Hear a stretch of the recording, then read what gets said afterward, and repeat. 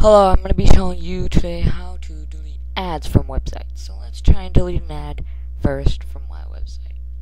So what you're going to need to do is click Start Internet, and after the internet opens up, go over to Tools, then click Add-ons.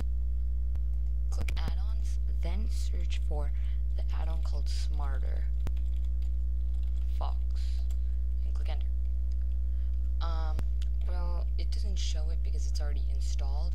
So once you install it, it should give you a thing that says restart now, or you could just close it and start it up again, and it should restart.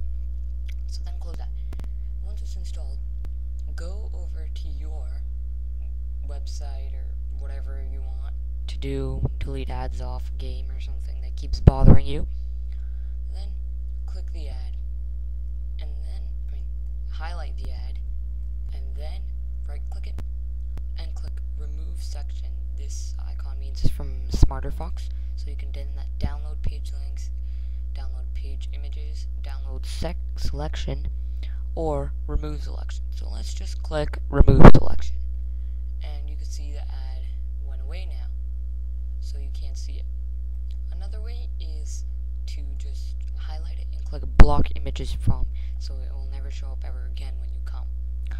And that's how you block ads from websites or whatever, and see you next time.